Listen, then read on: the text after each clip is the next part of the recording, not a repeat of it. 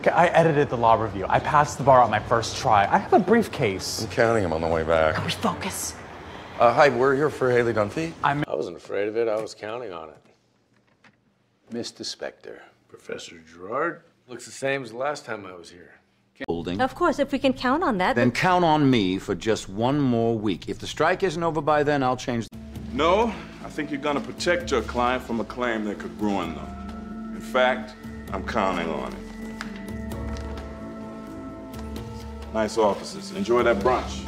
In English phrasal verbs, we will learn the verb, count on. It means 1. To rely on someone for support when you need it most. Examples: I can always count on my best friend to be there for me. The Los Angeles Lakers count on Kobe Bryant to score 30 or more points per game. 2. When you expect something will occur, or that a specific condition exists.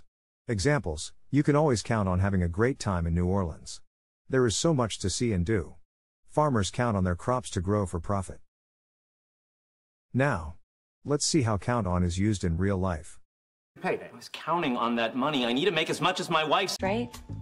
I'm counting on that to be the case here. But in terms of startup costs, should the unthinkable happen? For you to join us. Oh, I knew I could count on you. Oh, my beautiful boy. All right, Frank. We're counting on you. Good. In fact, I'm counting on it. Nice offices. Enjoy that brunch. Holding. Of course, if we can count on that. Then count on me for just one more week. Paul, there are 600,000 people counting on us. I can't let my feelings get in the way of that. Oh, didn't count on that, did you? You dropping Lily off at your sister's, or is she taking my ticket? Okay. My suspension is about to... I know I can count on you.